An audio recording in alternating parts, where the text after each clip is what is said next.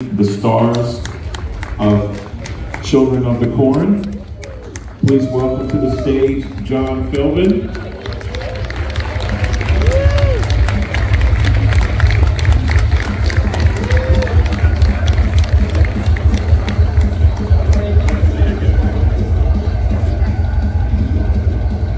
It's like John Philbin and the stars of Children of the Corn.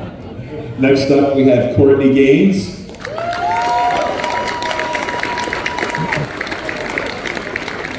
Malachi!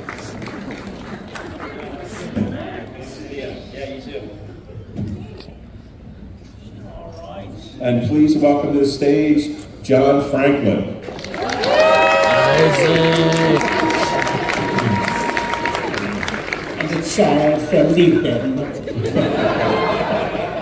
So 40 years ago today, what was the premiere night like for you guys? The premiere? Yeah. There was no premiere. I went to see it on Sunset Boulevard in Hollywood to see the movie. There was no premiere, right? Yeah. No, it just happened that it was, I think it was Hollywood Boulevard, like a rundown theater. And I was there with some friends, and we bumped into Courtney and his friends. So we're like, oh, really cool. There's no red carpet, no nothing. That's how low budget it was back then to make that movie. There was no premiere. Right? I didn't see it, no premiere. I wasn't invited to the show you guys went to. I just got on the tour just like last year. Oh, no, that's true. That's true. There was no invite. Wow. Great leading question. Big time. I just moved from Chicago, like 6 weeks earlier before I got the part. And I had just been doing a play where I played a possessed kid. And then when I got the part, which was given right away because they wanted somebody over 18 but looking younger, I just started watching like late night preachers. There were no boy preachers at that time. I was just watching them and kind of soaking up and added a little bit of. I always wanted them to be charming too, especially with the kids. Like brushing her face, I just thought that's so creepy. But what was your favorite behind-the-scenes thing that happened to you guys on set? I'll take that one. It's an easy one. So my first day was the first thing you see when I come out of the cornfield. When they hit the kid, and then when she has the dream sequence, he pops up and scares her. Well, they really did that to her. They snuck him under, and it scared. She jumped back like 10 feet. It was awesome. It was the best prank I've still seen on film to this day. It was my first scene, my first day. It's a pretty special moment. There you go. Thank you. What do you guys got? Most memorable? that scene. Most vulnerable. Most vulnerable? It was my first movie, and all I remember was my first scene was carving a pentagram into my chest, and it was taking a while. And it was the guy came in and showed me the knife, and it was a tube of blood. The guy had the bucket and was pumping it, and I was going to go like this, and the blood was going to come through. And they're like, okay, John, you got like, an hour and a half forward to shoot this. And I was like, I just went in the other room and started doing sit-ups and push-ups. That's, The director came and he goes, I've never seen an actor do so many sit-ups and push-ups in my life. I go, dude, my shirt's off in 10 minutes. You're welcome. I guess one of the cultist scenes was when they had me tied on the cross, and this sort of pivots, so it goes down, and everyone was gone. It was like midnight, 3 a.m., and it was like bare minimum crew, and it was like 20 degrees. It was like you breathe and you see your breath, and they kept lowering me between every take. You get to load the film and the camera before it covered me up, and I finally would just say, stop it, just stop covering me up, just leave me up there, shoot, let's get out of here. And the crew just went, yay! I know John's been in part 6. Right. I was so lucky to be able to co-write Children of the Corn number 6. And it was really neat writing Isaac's dialogue. My favorite line is, I don't have a soul.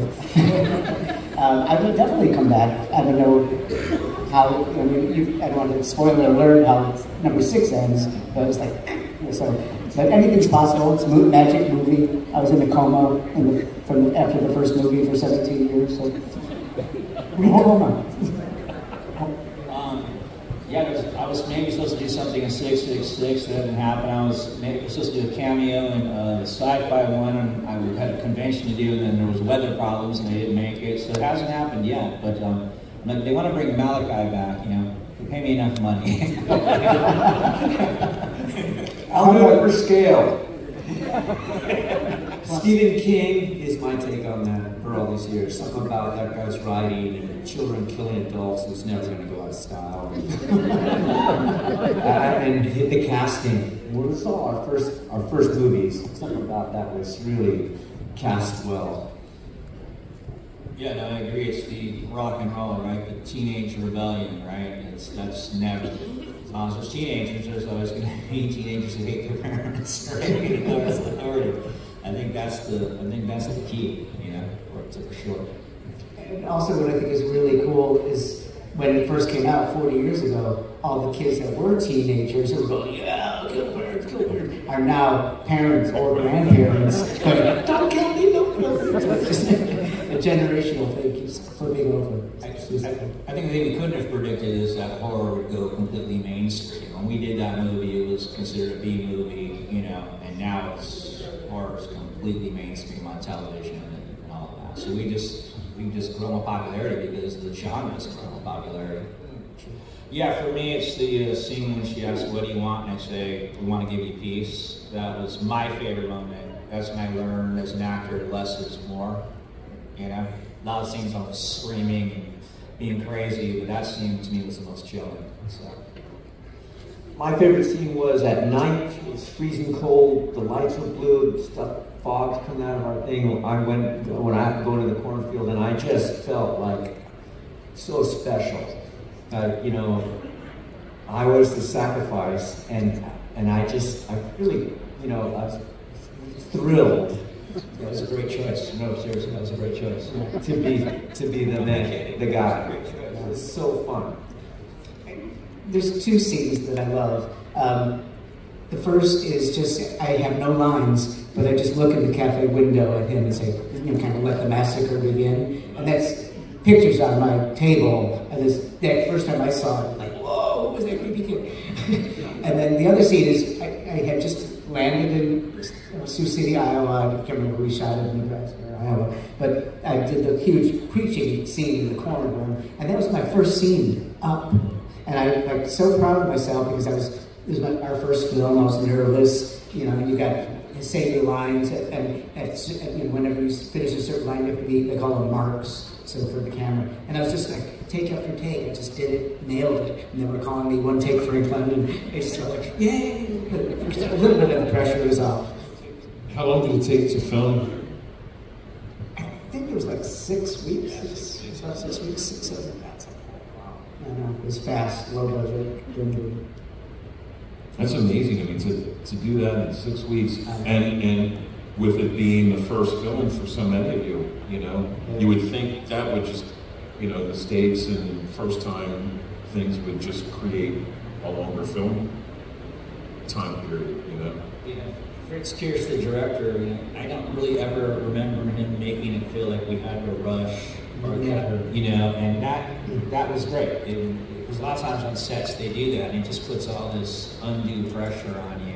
You know, I always felt like you just feel like we're going to get this. You know, and that's a good feeling. You know? Did it feel like extra special to see yourself on the big screen for the first time? It was surreal, because it was the first time I had seen myself, you know, like 35 feet long, whatever. And so it was like looking at my brother or something. Like, why is my brother's an actor? It was just kind of different. I was terrified. I mean, I remember my parents were there, my friends were there, and I still find premieres absolutely terrifying. You just have no idea what you're going to see, and yeah, it's really strange and uncomfortable for me. Yeah. The first one I saw was, you know, Roger Ebert, they critiqued it on TV, and I was like so nervous. Oh, someone must come out, like I'm in it. And they showed a scene that I was in the TV thing before Roger Ebert went, well, you know, not the best actors in the world. kidding me? We go, but you know, he goes, but they got something, you know, they got something. I mean, we're still talking about it. That hardly ever happens. But I was horrified, and you know, at first. Yeah, we got pretty bad reviews. Yeah, what's that? What was the one with Martin Sheen about the president? Ooh, I like Dead Zone. I really like that. Zone, yeah. Dead Zone. Yeah, that's a good one. That one. I like it. I'll go with that. It's good. Really? Yeah. I remember seeing that in the movie theater. Right? Yeah, it's good. I third. Really? We'll be Dead Zone Part 2. Coming soon to theater. Not The Shining? Not The Shining for anyone? No. It was on forever though. Yeah. Yeah, who did play? Jack Nicholson. Jack Nicholson is like over the top. Yeah. But this hotel, when I checked in like Thursday, it was actually Friday morning at like 12:30 a.m., 1 a.m., and I'm going down the long corridor, and there's like one light kind of flickering, and it's still flickering. And nobody around. Checking into The Shining. We've had The Shining twins here, and a girl came out of her room one day when the two twins had just come out of their room, and she looked down the hall and saw the two twins, and she freaked out. And this might be a little off topic, but do you have any fun Return of the Living Dead stories? Oh, God, fun Return of the Living Dead stories.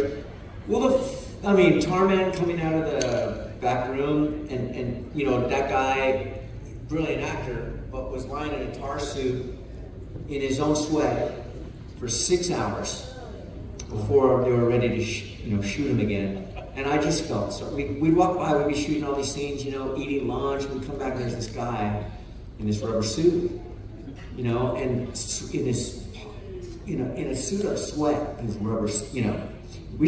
That was insane. And then when he got up to move and come out of that thing, when he came out of that door and he walked weird, you know, it was freaky, actually scary, freaky weird. So the first time I saw Tarman move from behind that door, it was awesome. But I mean, the best part for me about that movie was the PAs. If you ever get a chance to be a PA on a film, you want to be on a film where it's raining and where the actors get caught in the rain early and it's at night. So your job will be to take a hose to the actors before every scene for like 4 weeks. Not heat, just a hose at night. Like stand still, bro. I'm just gonna hose you off. That was pretty. I was like, I'm an actor in the movie. It was awesome. No, it was really a crazy shoot.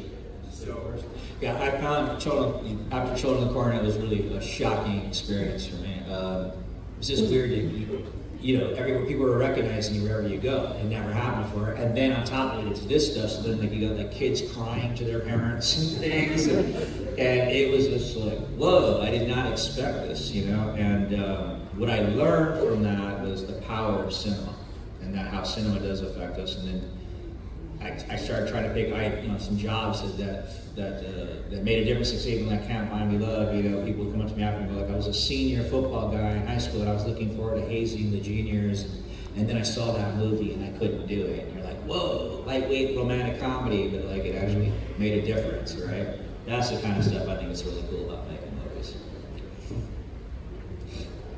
okay. Go ahead. I know. I'm there. You got some crazy stories like you recognize. Well, at the beginning, right after the movie opened, I was at a restaurant called Barney's Beanery in West Hollywood with friends, and we're eating, and then all of a sudden there's like a couple of women are sitting next to a table across from us, and all of a sudden she's like, she's like, that boy's so scary. And like, she made the maitre d' move into her entire group to a different part of the restaurant. So, and then, like, and a week later, I'm like going on an audition. I get on an elevator in Hollywood, and all of a sudden this woman sees me. She like jams the door, runs off the elevator. She could not be on the elevator with me. And it's like you hear about this stuff with soap opera actors, where the evil person on the soap opera, and they're well, how could you do that to Jessica? How could you cheat on your wife? So it's like sort of like that. We're like, no, I was just acting.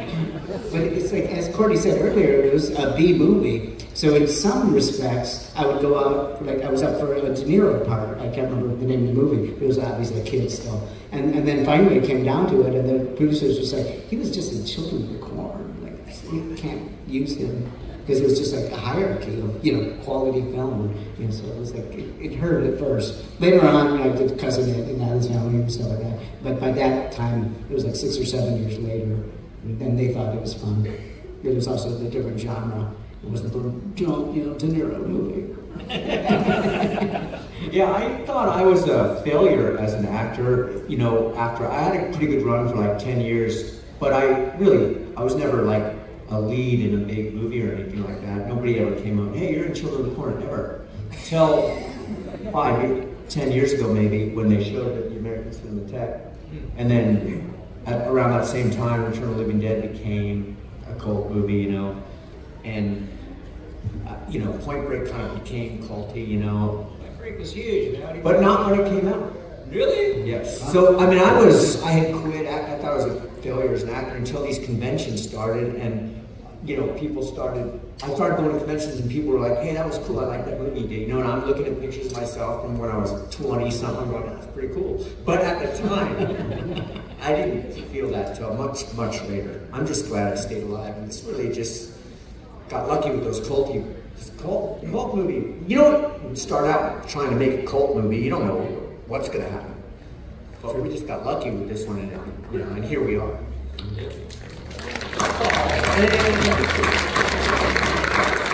I can tell you from like the promoter standpoint, the horror films of the 80s have become iconic, you know, for the, you know, it's gonna sound crazy, but for the purity of the way the films were. You know, I mean, the biggest lines, the most interest, the most requests I get from fans are for stars from films from that time period, you know, and sadly, you know, you guys were young kids, you know, when you were making, you know, Children of the Corn, but, you know, for the people that were older adults in films from that time period, like, we're losing them. We've been doing this for 21 years, and the list of people that I've had at the show for the past 57 shows, you know, from that time period, they're no longer with us. It's just, you know, it's astounding. But like that time period was a really, really special era of horror film history that I think people are going to be writing books about, you know, 40 years from now. I think the reason is because horror was independent filmmaking, and so it was outside the box of the studio system, so the more crazy stuff happened that people did, you know, Yeah. that they would be like, you can't do that, that's not okay, you know? Yeah. And I mean, so many people that became iconic directors, their first films, a lot of times were their biggest films. You know, Halloween, John Carpenter, you know, Night of the Living Dead, George Romero, you know, the list goes on and on.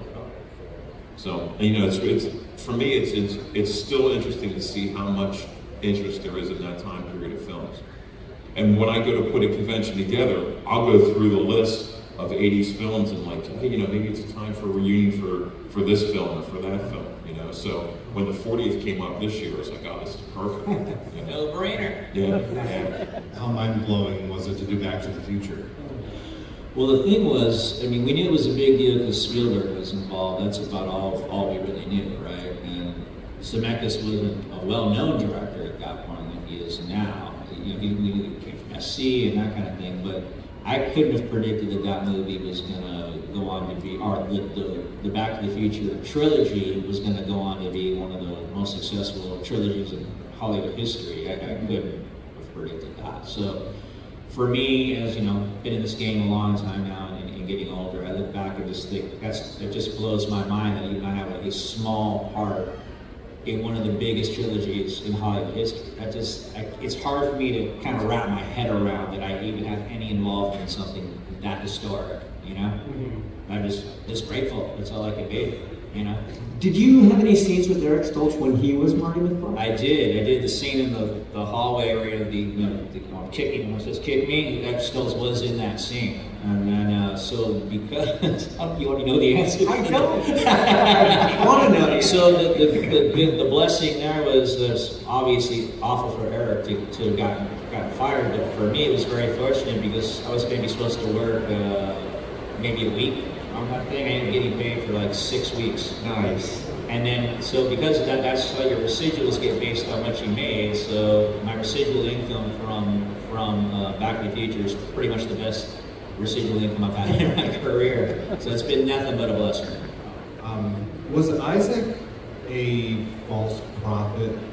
Was that what it was supposed to be? I think that's subjective. I just, like, he is whatever you think. It's like, was he possessed?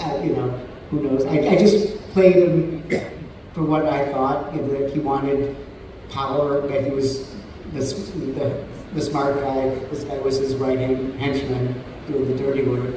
The muscle. But on the same note, I want to just add an anecdote about Courtney getting extended. For the first Addams Family, it was Barry Sonnenfeld's first big movie. He had been DP but for a director of photography a lot. But they asked me in like October to come in and rehearse the dance ballroom scene. So I went in, it was just one day, and then they could do a drop and pick you up. So they picked me up again in January, and then they could no longer drop me. So I was on payroll for 6 months because they couldn't drop me again. So that one day of rehearsal, it's like, thank you, God, guardian angels. I redid my kitchen, bought a house. This was like insane. It was amazing. But yeah, I worked with Tony Todd in a movie I helped produce, Candy Corn, a few years before. And I know Meg because she was part of our same company, same manager and stuff. And she's great. And I honestly feel like that movie, there was so much talent that I don't feel was fully utilized. I felt like, but for me, getting to see Bruce Dern again was the real reason I did the movie, because when I did The Burbs, I was already a big Bruce Dern fan. I think he plays the son of a bitch about as good as you can play it. He's great at it. And so the scene where I come out with the trash can and do the whole smash thing that just kind of came out the way it came out. I don't know why it got so violent like it did. It just sort of happened. He came up to me afterward and he just called me by my character's name. He was like, "Hey, that was great work, Hans." and he kind of took me under his wing, and he gave me some really, really wonderful compliments and just really gave me an affirmation that what I was doing with this character was working, and to have somebody that I consider one of the best who's going to do that. He told me this one bit of information that really took the weight off my shoulders as an actor. We'd done some scene, and I was like, I wasn't 100% there. He looks at me, he's like, I used to say with Geraldine Page, she's the best in the business. If you've ever seen a Geraldine Page movie, do. Like, watch a movie called Trip the Bountiful. She's a beast. She's a great, because she's only there 60% of the time. I'm only there about 40% of the time if I'm doing well. And I was just like, oh my God, I don't have to be perfect. I don't have to be there all the time. If Bruce Dern's only good 40% of the time, man, and it changed my life. Because now I'm just grateful if I have one good moment in a scene, as opposed to thinking it all has to be great. But I just have one connection, I'm thankful. That's all thanks to Bruce Dern. So it was so great to get to see him again and to thank him and tell him how much, it meant to me that he recognized what I was doing. Today is like, because I'm kind of like stepping back from acting. I'm actually just wrote a young adult novel and trying to get agents. But I wrote Children Corner 6. And I love writing. It's just, I seem like you have more control. And the auditions that I do get, some are, decent, but it's like, because it's no longer film and it's just digital, anybody can make a movie. So you get scripts sent to you and they're just like poorly written, and you just kind of wonder so it's a different world as far as acting and filmmaking. So I just think when it's film, and that costs a lot of money. I think they really tightened the script. They try to concentrate more on getting names in the project and so make sure it sells and gets foreign distribution and all that stuff. So it's a different world. It's a little different. Yeah, I think that's an interesting observation. There's not as much when you're doing independent movies today. There's not as much reverence on the set. When you go on the set, everybody's talking, and it's because you can just film and film and film. You see, you put a little digital chip in there, and so it's just not as precious. Back in my day, when we shot 35 millimeter film, it cost a lot of money, like you said. So you rehearsed. Everybody knew what they were doing. The set got really quiet. Everybody was focused because you had to get it. It meant something. And I gotta say, I miss that. Yeah. Dave, if corpse dogs have popped up around the hotel with this storm, we're all left. Well, my agent, actually, I just moved here from Chicago, South Suburbs, and it was like 2 or 3 weeks after I signed with an agent because I looked 13, I was over 18, and she submitted me for Malachi. And thankfully, Linda Francis, bless her soul. She had the foresight to call me in for Isaac. So I went in, and there were like, a room full of Isaacs, 30 Isaacs waiting there to audition. And then they got a call back like a week later, and then there were like 5 of us. And then the next time I got called back, it was just me reading with Malachi's. And you never want to jinx it or say, hey, am I getting the part? So you just shut up. And then so they just kept bringing Malachi's in, and then that came in, and I would tell you, let him tell you the next story. So there was an article that just came out talking about it. I pulled a knife on the reader in the audition. It was a fake knife. It was a little toy knife like this, but he didn't know it. I pulled it out and put it under his neck, and he couldn't see whether it was real or not. I saw that out of the corner of my eye. I saw the producer and the director. They were like, "Whoa, we just met that guy." And that reader guy went on to become a very successful casting director. Did a lot of comedies like Western. Cheers.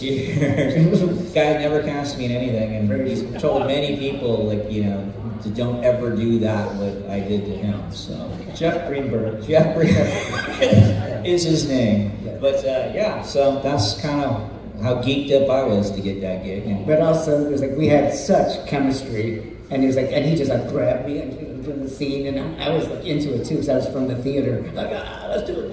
And so they were just like, okay, these guys. Yeah, the photo you see when I'm shaking him in the movie, this is exactly what we did in the head. And I had been cast in a movie I was going to shoot in like 4 weeks in Pontiac, Illinois, and I had never done a movie before. My agent said, hey, you can sneak in on this. I know these cast directors, Linda Francis and Jeff Greenberg, and you can, try to get into this low-budget horror movie. It's a good scene. It's a small early part. You'll only be there for like 10 days, and you can practice working in front of the camera. And I was like, oh yeah, horror movie, yeah, great. I never thought, I just went and did it like I'd never been in front of a camera before. So that was my first. So, I did it to get that experience. I never thought it would amount to anything. I thought the next movie I was going to do was going to change the world. It was so serious, and I spent a lot of time when I was in Iowa or whatever, where were we? Iowa. Thanks. Researching my other role, which was to play a handicapped person, and I didn't think this movie was going to do anything, and no one was ever going to talk about it. That other movie. No one's talking about that. This turned out to be the one. Who knows? So I auditioned for My Name Is Earl, a show that I like a lot, actually, for like 4 seasons. And it's kind of a story to itself that if they keep bringing you back, it means they like you and they're trying to find you something. Sometimes actors get real frustrated after a while and go like, what do you want from me? And that's it, they're not bringing you back. If they keep bringing you back, they're trying to find you something. And it turned out to be the best role I auditioned for in those 4 years is that one, the one I got. really, just say turn it around quickly. What was cool about that character for me was that it got to be things I've done individually, like playing crazy guys and playing nerds, but I never got to do those together, right? So you take like the Kenneth character and some crazy guy did, and boom, you have it. And that's what was fun about it, is that it had that kind of arc, and I could do both those characters, but I never got to do them both together. So that's what I drew on to be able to pull that off quickly. Yeah, well, I love Malachi. That was the best role for me. Thank you. The English teacher. Yes. After 9/11, I just felt really weird and silly going into audition for a commercial to be a grape. The world had changed, the way it changed. And while leaving a legacy of entertainment was nice, cousin Dave, Isaac, etc. more, I just was burned out. I said, I need to step back. So I had been a theater major. I went to University of Illinois, Champaign-Urbana, and I was a theater major, but I had enough credits to become an English teacher. And back then, Los Angeles School District in like 2001 were hiring emergency credentials. So they were take a 2-week course with us in the summer. Here's your keys to the classroom. It's like, what? And then I continued teaching during the day, and then going to Cal State Northridge during the night for a year and a half to get my teaching credential. But it's so rewarding, and I did it for 14 years, and the kids love me, and I love the kids. It's a lot of bureaucracy and red tape with the administration that kind of wears you down. But it's like, I have so many Facebook friends. I'd say that 2/3 of my Facebook friends are past students, who are now in their 30s and they're having kids. It's just so endearing, and the kind remarks they did. So it's like, I'm tearing up now. It's like, you made a difference. You made a difference.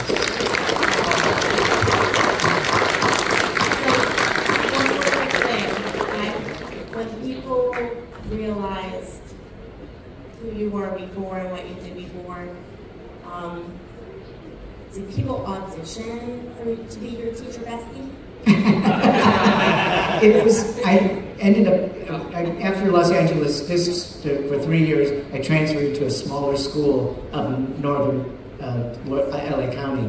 And it was only the second year of the school. And they had started off with freshman and sophomore, and I came in the junior year. And then after the second year, they're going, okay, next year we're going to be teaching seniors, and Shakespeare counts as senior English. Who wants to teach Shakespeare? And everybody's like, I'll take it. I went to U of I. We had a whole year of Shakespeare, stage combat, foil fencing, diction. And I just ran like an acting class, and the kids loved it. It was so much fun. We did a comedy and a drama every semester. Their final was performing, a truncated, shortened version because it took like 2 or 3 periods.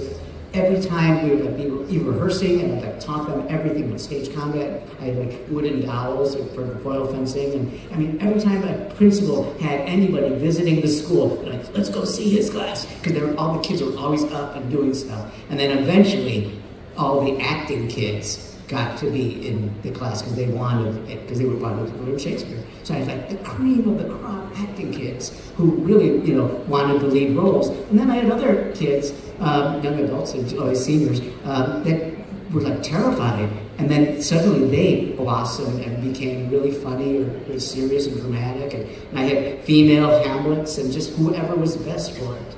It was just no color intended, nothing. Everybody was just blind casting who was the best. So it was really, really cool. I love that. Thank you. And ladies and gentlemen, let's please have a great round of applause for John Philbin, Courtney Gains, and John Franklin, the Children of the Corn reunion.